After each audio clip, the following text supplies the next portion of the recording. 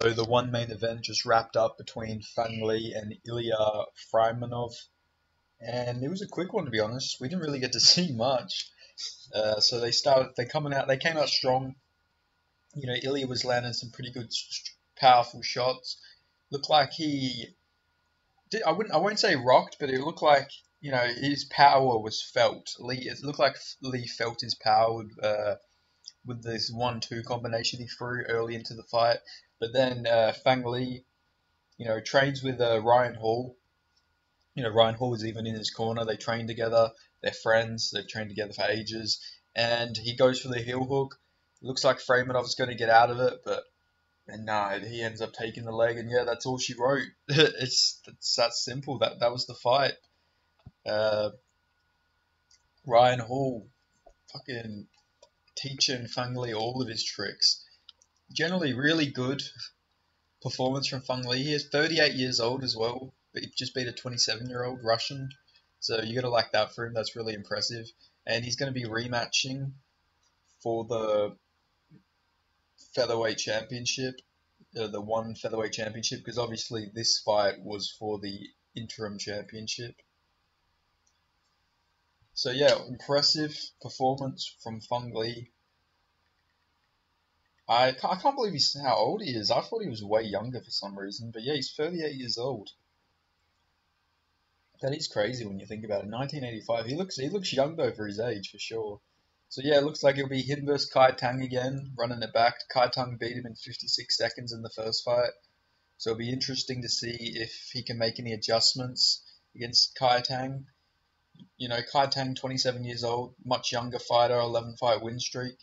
Could be a really tough fight for Feng Li here, especially in a rematch against a guy who knocked you out. But yeah, really, really interesting here.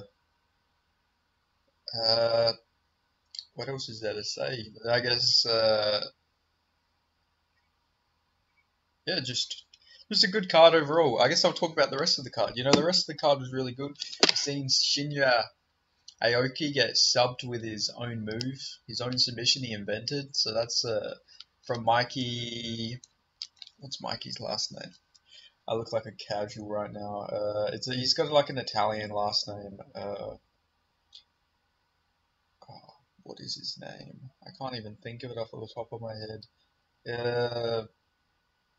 Mikey Musemeki Museki Mazeki Mazeki. Yeah, we'll go with Mazeki. Really good performance from him. He said in there that he wants to go to MMA eventually, so it'll be interesting to see what Mikey in MMA will look like because apparently he trains Muay Thai. So when the time's right, it'll be interesting to see him in mixed martial arts. I already talked about Lip Peng Zhang with his knockout win. Joshua Pasico got a decision win. Mansour Malachev's leg was completely done. It was actually crazy to see. Like his leg was completely done. It looked like he kept wobbling all over the place, but he got a takedown. He actually got takedowns with no legs, so that was pretty impressive from him. Not gonna lie, but he still ends up losing the decision. A fun fight between Sanchai versus Natterwood. That was good. John D. Bella versus Daniel Williams was a really fun fight. Daniel Williams showed some toughness in there, but it wasn't enough to defeat DeBella in there. He seems like a really good fighter, DeBella. He's got some really good kickboxing. He's very calm in there, a very calm fighter. And yeah, generally a very good performance from him. Of course, was rooting for Daniel Williams, but unfortunately doesn't get it done there. And then yeah, Feng Li with a crazy heel hook. So yeah, really good card. It made me realize there is a lot of cards on this weekend. Like we got a Bellator 300 as well tomorrow, I think. Yes, so same day as UFC. I think there's another card I can't quite remember. I forgot what it was now, but there's another card as well as the UFC and Bellator. Oh, not MMA, but there's a Glory card tomorrow as well. I'm pretty sure with Batahari, he's fighting on there. So yeah, a lot of good combat sports this weekend, which is always good to see. But yeah, one's doing great things. PFL's doing great things. I'm enjoying their cards. Hopefully Bellator can stick around a little bit longer. Hopefully that card tomorrow is a success because yeah, competition always makes mixed martial arts better. It's always better if you can build up all these fighters and have more promotions for fighters to fight in.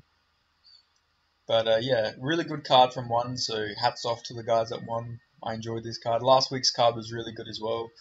I don't know. I feel like it's hard for one cards to be boring, to be honest. Like they're always really fun. Like maybe it's got to do with the whole you can get yellow cards if you're not doing anything in one, so everyone's always pushing the action. It seems like because yeah, you rarely see like a stinker fight in one. You'll see a lot in the UFC and a lot in Bellator especially, and some in PFL, but you rarely ever see them in one. So that's either hats off to their scouting, the talent they scout, or just their rule changes that they've made. Because yeah, they definitely always got the fun, entertaining fights in one, but if you made it this far into the video, make sure you give it a like, comment, and if you're not already, subscribe, and I'll see you guys in the next video.